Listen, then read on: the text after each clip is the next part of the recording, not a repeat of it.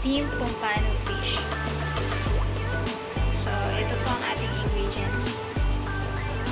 So, meron po tayong cornstarch, soybean sauce, oyster sauce, soy sauce, at garlic, onion spring, at ang ating Pampano.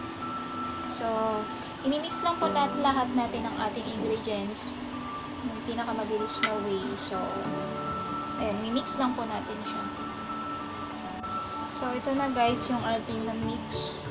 Dadagdag po tayo ng konting tubig. Konting-konti lang. Yan.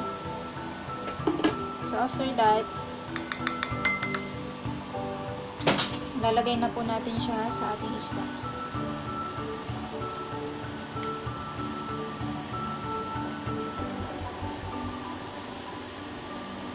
Para sa mga bago dito na yung paano lutuin ito po yung pinaka-easiest. Kung gusto na rin po natin ilagay yung ating sibuyas, maaari na rin po.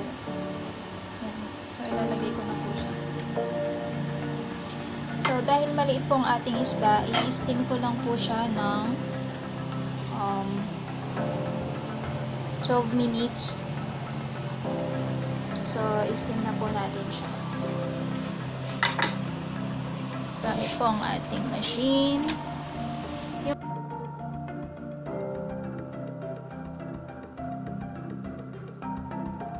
12 minutes.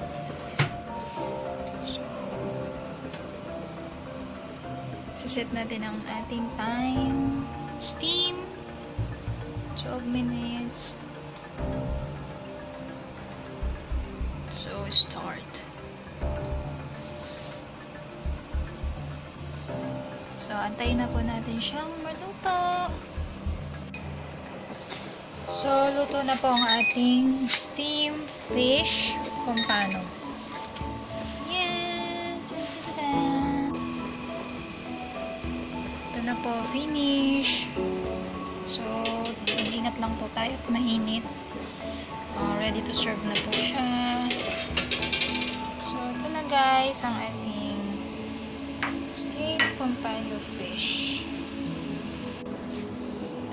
So, maglalagay lang tayo ng serving spoon.